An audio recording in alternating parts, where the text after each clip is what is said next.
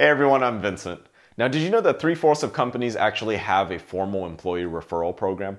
What's even more important is that 26% of external hires actually come from employee referrals, making it the #1 way that people get a new job. The reason for this is because employers love employee referrals. And part of this is that these referrals are filled faster, on average 29 days to hire compared to 45 days from people who apply on a company website. Join us as we continue part 3 of our Vyton series, Two-A-Days, getting a job interview every day.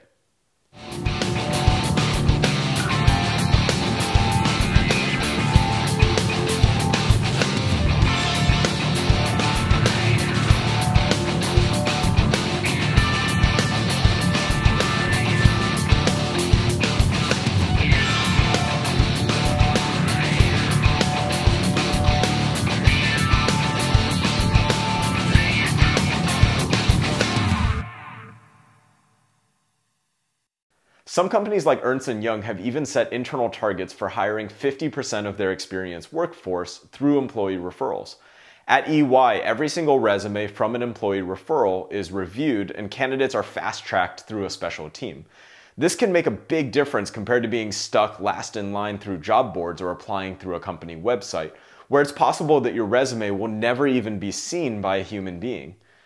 That's because most large companies use what they call an applicant tracking system, or ATS for short. The purpose of an ATS is to keep track of different candidates who apply for a role as they go through the interview process. But there's also one more important function that the ATS plays. It acts as a first filter at the top of the hiring funnel to weed out unqualified resumes that the recruiter won't even look at. Applying through an employee referral guarantees that you don't get filtered out in the first stage of this process. However, the stats also show that how you apply makes a big difference in the outcome as well.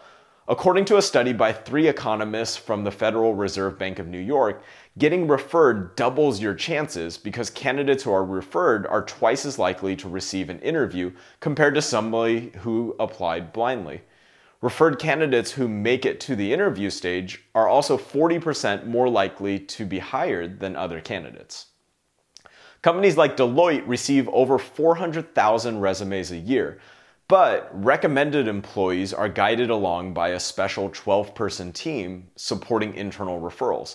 This is much better than sending your resume into a black hole. Applying through an employee referral can help get you feedback and status updates about the job application as well without having to bother the recruiter. Now, in previous lessons, we've talked about social media and LinkedIn, and these platforms have changed the game for the job search.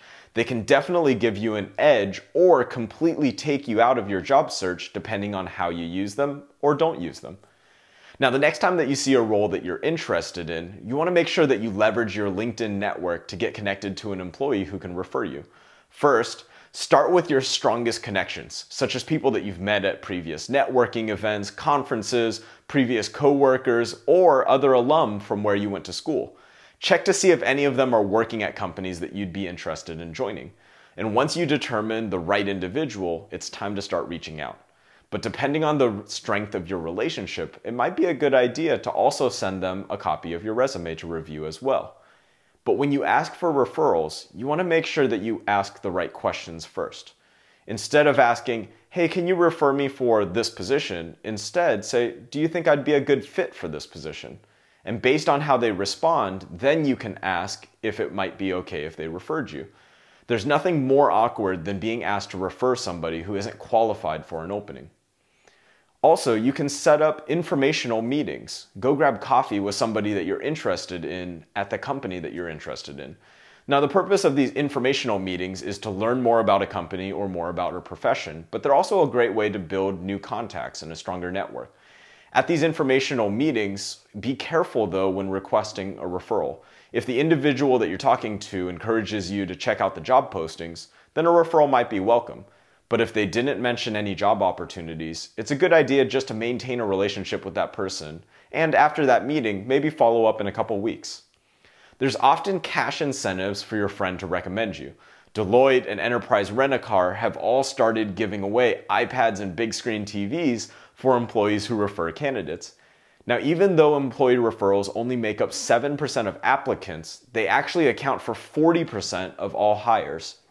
If there's a way to reach the target company, an employee referral should be your first choice in making contact with that desired employer. Today we talked about how to dramatically increase your odds of getting your foot in the door. Now, once you make contact, you want to make sure that you market yourself in a way that makes you a desirable candidate, in a way that shows that you can add value to that organization. In the next video, we're going to talk about personal branding, including your cover letter and your resumes. So stick around for the next video in our Vyton series, 2-A-Days. Get an interview every day. Now, if you liked this video, give it a big thumbs up right over there and click the subscribe button right over the Vyton logo.